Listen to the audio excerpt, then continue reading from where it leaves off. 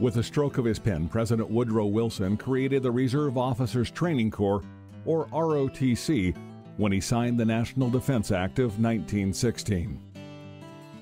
But the story of ROTC started as far back as 1819, when Captain Alden Partridge established a program of military instruction known as the American Literary, Scientific, and Military Academy, which later became Norwich University in Northfield, Vermont. At the Academy, Partridge originated a novel system of education that combined civilian and military studies in order to produce enlightened and useful citizen soldiers. The Vermont institution served as a model for several military academies and colleges founded by Partridge or his students at locations throughout the United States. Just over 40 schools were up and running when President Wilson put pen to paper, but most schools that came online with the Defense Act were unable to have any significant impact on World War I. With a fresh influx of federal support after the war, the program grew to encompass 220 colleges and universities by 1940. The mobilization of the U.S. Army for World War II gave ROTC its first real test. From August 1940 to December 1941, 80,000 organized Reserve Corps officers, the vast majority of whom were ROTC graduates, answered the call to active duty. 1948 marked a watershed year in the history of collegiate military education as the buildup of Cold War tensions moved Congress to pass the Selective Service Act. This legislation encouraged tens of thousands of students to enroll in ROTC to enable them to fulfill their military obligation by serving as officers. Also that year saw a study by then Assistant Secretary of Army Gordon Gray help propel ROTC to become a key source of officers in the United States Army. In 1964, the ROTC Vitalization Act authorized government financial assistance in the form of college scholarships, which are now used as an incentive to attract talented young people to the program. A number of efforts occurred in the 1970s to spur recruiting and attract students of a higher quality to the program. The Army raised subsistence allowances and scholarships and authorized new training programs such as airborne and air assault schools, the early commissioning program for military junior colleges, and the simultaneous membership program.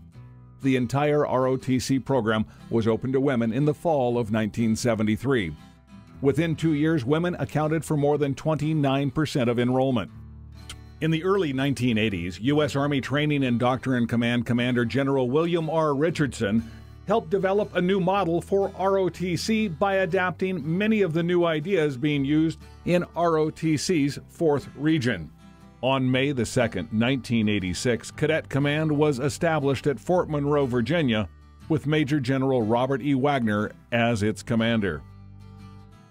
Cadet Command provided policy, direction, curriculum development, instructor training, and scholarship administration for future leaders.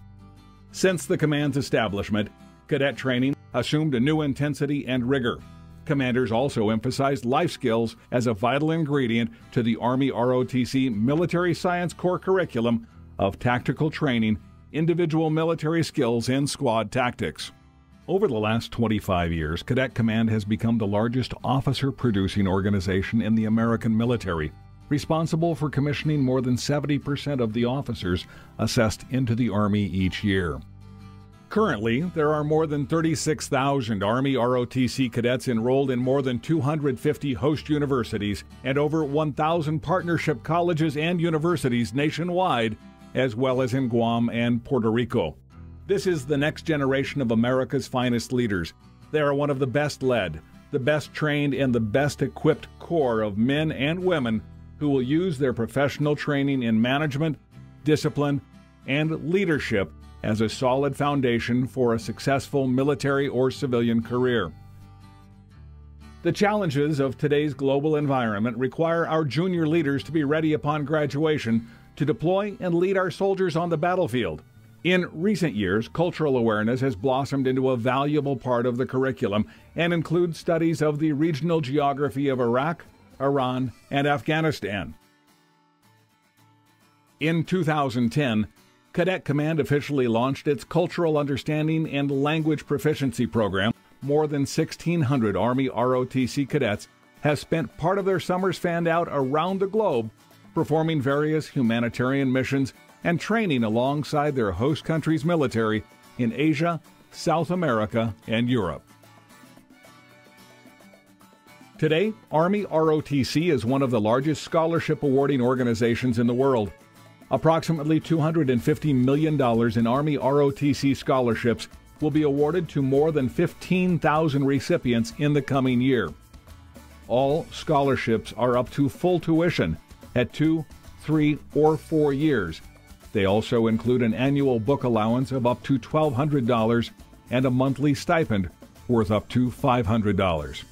Upon college graduation, newly commissioned Army lieutenants step into an immediate leadership position.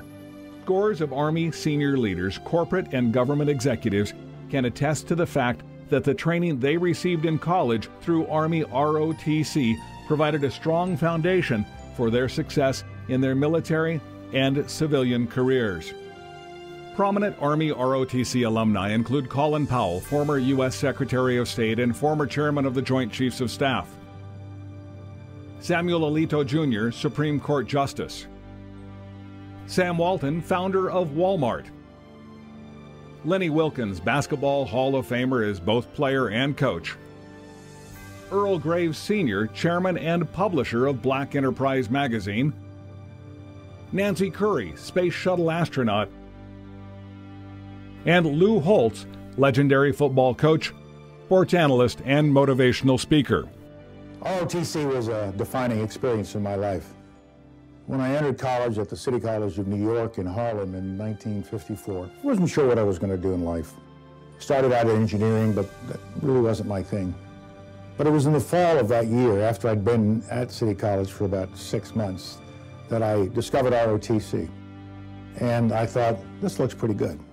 I was a kid who needed direction. I was a kid who needed discipline. I was a kid who needed some order in my life. And so I joined ROTC, and I joined the Pershing Rifles, which is a fraternity within ROTC. And as a result of ROTC, I found a purpose in life. But more importantly, I found something that I love, something that I love doing, and that was being an officer, being a cadet first. And that became my goal, to become an officer in the United States Army. But it was more than that. It gave me an opportunity to serve.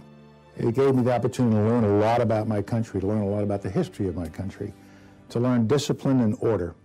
So I'm a great believer in ROTC, both senior and junior ROTC. It gave me a start in life and gave me the ability to rise according to my ability, according to my willingness to work hard.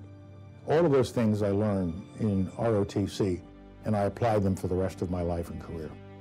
Congratulations to ROTC for all it's doing.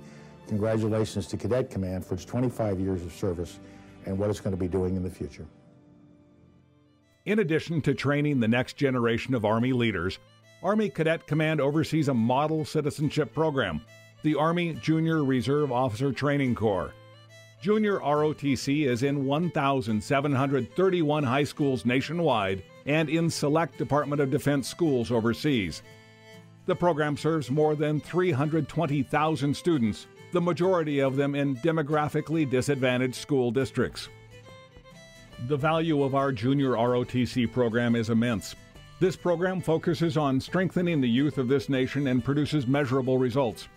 Junior ROTC cadets have a graduation rate nearly 20% higher than their peers, higher grade point averages and attendance records, and lower incidences of disciplinary problems. We are teaching them to be civically engaged, productive citizens with an emphasis on personal responsibility and service to their communities. Today, we live in a complex time where the need for strong global leadership is at an all-time high. Freedom is not free. It is earned by each new generation of Americans, as it must be. It is now that we need leaders from all walks of life to step in service to protect and defend the values and principles that make this nation great. Truly, it is the future leaders of America who can make our Army strong as we forge onward with the Cadet Command legacy of training to lead.